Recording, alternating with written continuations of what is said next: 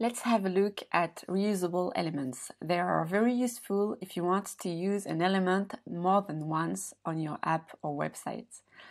To create them, you just need to click here and then you can add a new reusable element. So it is very useful to create a footer, a header, or a pop-up which you will use more than once on your website.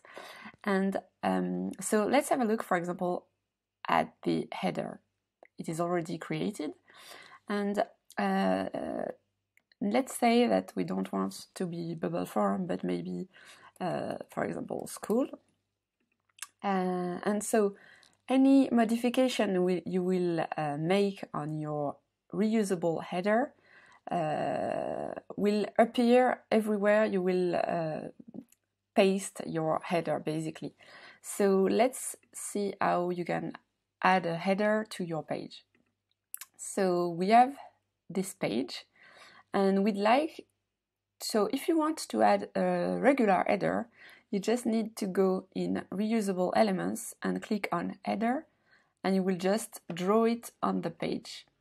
And you just need to adjust it, and you can center it horizontally. So, okay, let's preview it.